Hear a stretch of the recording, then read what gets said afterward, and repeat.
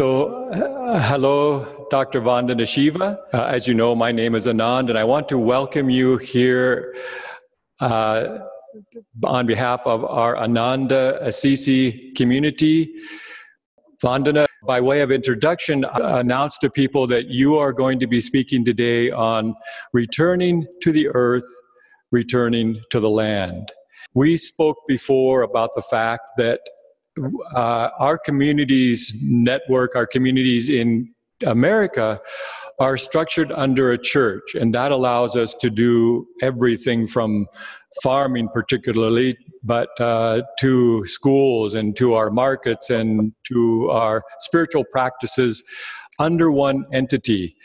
It's a much different challenge here in Europe because every single activity that we want to do requires an individual organizational structures. But regardless of the hurdles that we need to jump through, we are committed to establishing, promoting, creating intentional, cooperative, self-sustaining world brotherhood colonies dedicated to simple living and high thinking. So given the challenges, especially cooperation and self-sustainability, given those challenges, tell us why you would encourage us or anybody to pursue the endeavor of returning to the land. Well, at any point, returning to the land was a spiritual, ecological, ethical imperative. But it has now become a survival necessity. The Amazon is burning for GMO soya. The palm oil is destroying the Indonesian rainforests. And in each of these, there were sustainable land-based indigenous communities who are being driven out. We've done a food manifesto, Food for Health manifesto from Navdanya International, and your colleagues can go visit the website of Navdanya International. Mm-hmm. See, most of the diseases that have grown exponentially are because of bad food, because we forgot that food comes from the land. And so, but we are part of the earth. We are made of the same elements that the earth is made of. We are biodiversity. Two of my colleagues have just done studies. One has shown that food with Roundup is leading to antibiotic resistance. And a second one has done a study that shows that corn, soya, GMO feed has given rats leaky gut, which is a disease in America that's prevalent among children because they're not getting real food. So whether you look at the food we eat, whether you look at the sicknesses and diseases we are being affected by, returning to the land is the only way we can live happy, healthy lives. But there's yet another reason why this is important. It's important because in this pandemic, half of working people in the cities have lost their livelihoods. 3.3 billion people work, 1.9 billion have lost it all. And they're not going to get it back. So where will the work come from? There's only one place. While the greed of corporations finds 99% humanity as useless, the land and the earth is saying, I need your hands to give me care. I need your hands to give me love. For the earth, none of us are redundant. She is inviting us back to the land. And the final reason why it's so important to go to the land, go back to the land, return to the earth, is all the destruction, the planetary destruction, including the social destruction. You know, why are people having to march on the streets? Who's ruling the world right now? It's a handful of technology barons. Yep. Who take our friendships, who take our exchanges. And you know, the less community you have in your community, because you're on the land, you talk to each other. You cooperate with each other. You don't need to make friends through Mr. Zuckerberg. This is a sickness of society. And humanity needs to be able to be cured of the sickness. That cure lies in return to the land. Thank you, Vandana. So it's very obvious to look and see that we have broken transportation models, cultural. We have a broken cultural model. We have broken energy models. We have broken labor models. And so what we're talking about is a complete shift in how we look at life. And that's a gigantic endeavor to try to get this world to think differently, to look at life differently. So you mentioned Musk. I saw an interview with him the other day. I've always appreciated that he made the electric car, but well, in his interview, he said somebody had proposed to him this idea that the Pope and that the Green Deal in America had proposed, try to give everyone a universal basic income. Because you are absolutely right, those jobs are not going to return. And so there's going to be a huge problem. So the point is, how do we make a transition? Because if those jobs never return, we can't just let people, we just can't leave people on the streets. He said, and this I think is the essence of what needs to be confronted in modern life today, is he said, well, that idea of basic income doesn't work because we need things. And if you don't have things, you don't have an economy, you don't have progress. But it's exactly that point of consumerism. The environment just doesn't sustain it. Rather than what about our jobs, what can we do to a transition, totally different cultural transition to return to the land? So when you speak to us this way, really you at least in this community, you touch our heart, because we do meditate. We are a spiritual-based community, and we do try to feel the presence of consciousness in the land, in the trees, in the rock. And we need to not just push that away. We need to tune into what is important and what we can do to change. And that's where it's a gigantic task to try to convince especially the economists who, like I said to you before, economy wants us each to own a refrigerator, each to own a car, each to own a house. And that just continues to destroy the environment. The environment at some point, after there's 8 billion or 9 billion people, just simply won't sustain that kind of growth. When you use three words, Anand, and let me just reflect on that.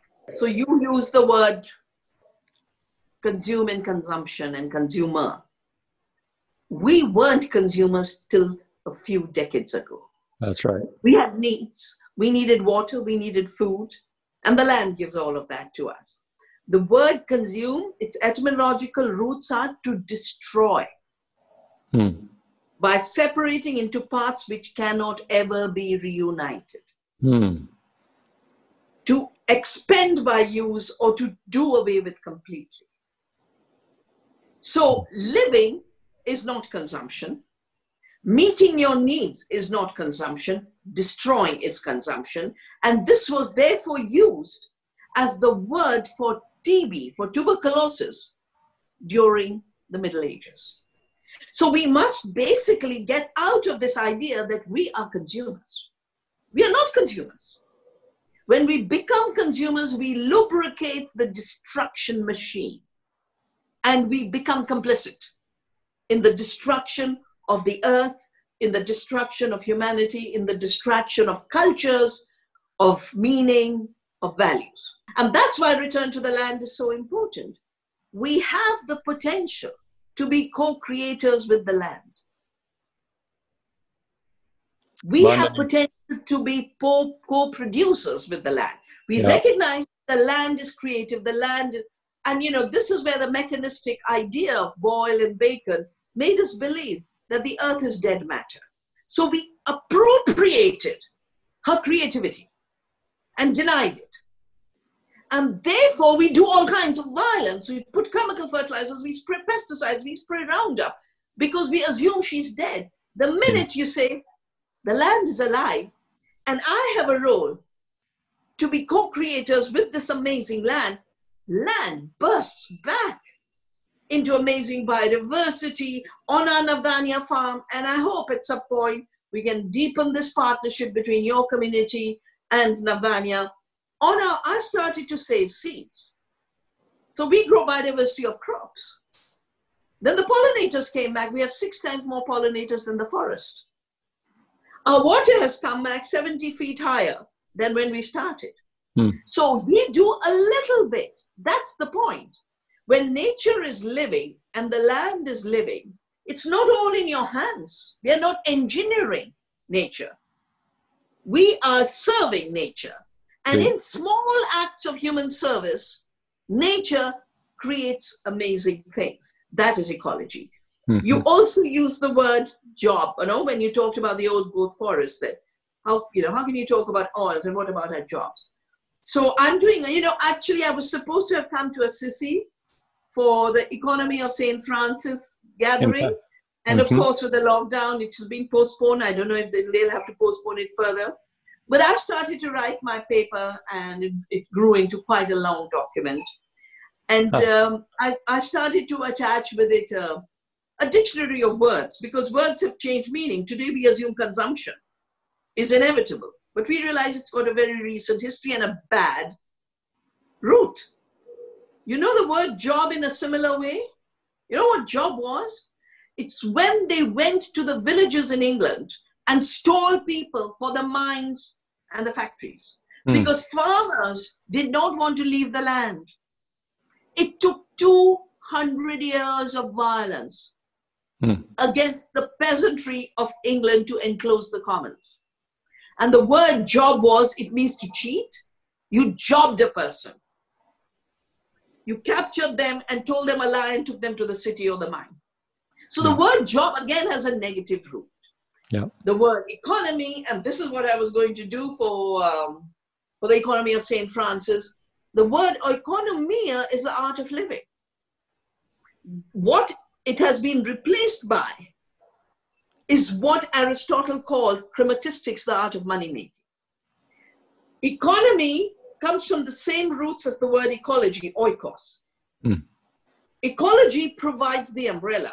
Within it, the economy takes care of the household, which is the land, which is the earth. So the highest economy is the economy of the land. The highest economy is the economy of going back to the land. All of this other stuff of money making and greed without limits. It's greed without limits. It's the logic of a cancer cell which doesn't know when to stop growing. And we can go back to the land. And the challenge now is working with local communities and saying, they're unemployed people. Let us create communities of the land. They're people who've lost their jobs. Let's build a whole new economy of meaningful work on the land.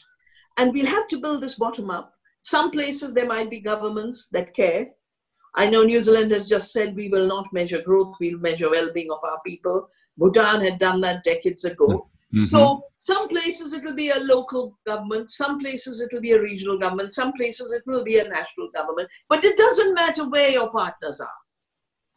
We need a new partnership with the earth, between people, to move from what I call extractive economies that take and take and take, and circular economies that give and receive without thinking of what they'll receive. One of the beauties of community, especially a back to the land community, is that you can lock it down. So we closed our guest facility. Nobody else was coming in. Those people who were still outside came when they were ready to come in. We delivered their car to the airport. From the moment they landed and were going to come back home, they started their quarantine. They spent the 2 weeks in their home, and then they could come out and enjoy the community life that we basically had cloistered or closed in. We need a different way to approach the government agencies, because if we don't change quickly, you see that culturally, socially, we continue to deteriorate. Continue to deteriorate on the level of the environment. There's so many levels that if we just come back to village life, a type of village, agricultural village, we need to mount a campaign, and I'm hoping that I might be able to enlist your help in this, because I really feel that we need to address either the Italian Parliament or the European government, but we need to start to wake up the bureaucrats to help them understand that there needs to be a change, and there needs to be we need to facilitate the people who want to go back to the land. We need to help them do that. So two good pieces of news, especially for Europe. One is a senator who's been, we have an international office in Italy, in Florence and Rome. Ah, no, I didn't know. And every time I go to Italy, the parliament always calls me and I interact. And one of the parliamentarians has tabled a private member's bill on agroecology, which in effect is back to the land. Yeah. To promote agriculture that is local, circular, and self-reliant. The second is Europe as a whole has passed a new policy called farm to fork. 50% reduction in pesticides committed, and we were saying do 100%, but at least they've said 50% by 2030, and more encouragement of biodiversity on farms and more links farm to fork. So this is local economies. This is already passed at the European level. And your letter, your initiative or to the European community, what I will do is put you in touch with my colleagues in Rome so that they can work with you to move it within Italy and in the European.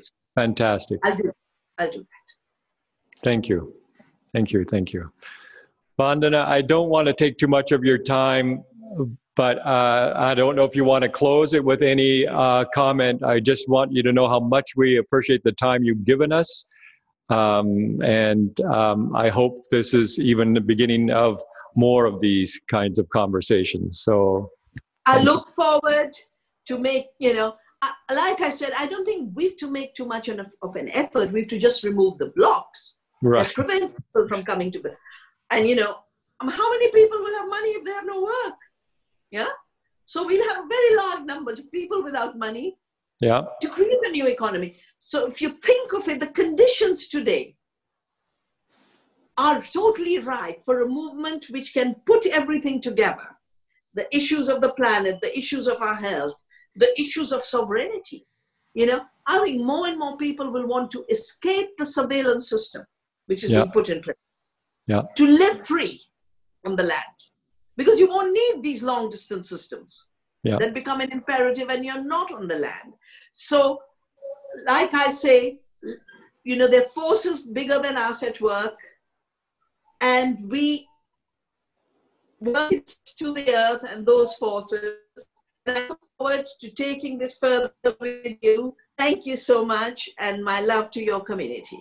Thank you. Thank you. Dr. Vandana Shiva, thank you very much. Thank you.